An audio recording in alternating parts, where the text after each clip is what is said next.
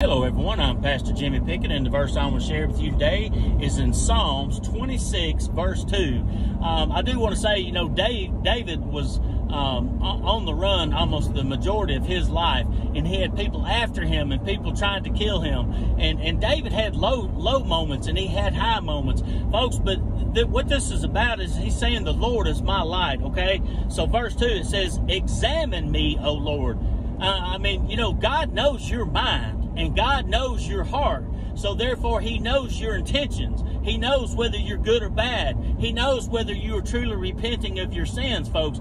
And David's saying, even though I'm going through what I'm going through today, oh Lord, you examine me, Father, because I have faith in you. So my question to you today is, do you have faith in God? Or do you just celebrate when you're on the mountaintops? Because we're supposed to celebrate while we're in the valleys too, and we're not supposed to lose our faith in God. And I love this. He says, improve me. Now notice it says, prove me, folks. That means not tempt him. Prove means to test him. Our God is a consuming fire. Hebrews chapter 12:29. And what does fire do to gold? It refines it.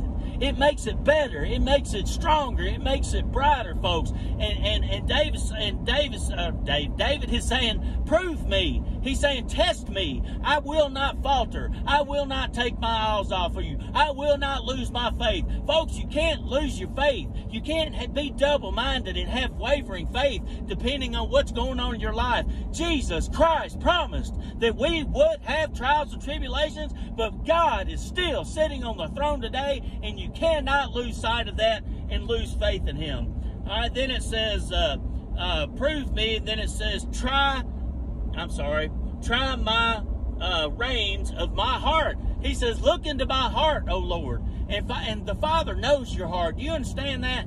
Before you ever speak it or thinking in your mind about a prayer, God knows your heart. And God knew that David loved him. And God himself would even say that David was a man after his own heart, because he loved David's faithfulness. He loved David's courage, folks. And no matter what David was faced with, he faced it with adversity. And look what he did to Goliath, a 9-foot tall giant. When the armies of Israel were quaking in their boots, he ran towards the enemy and he killed him with a stone. Can I get an amen?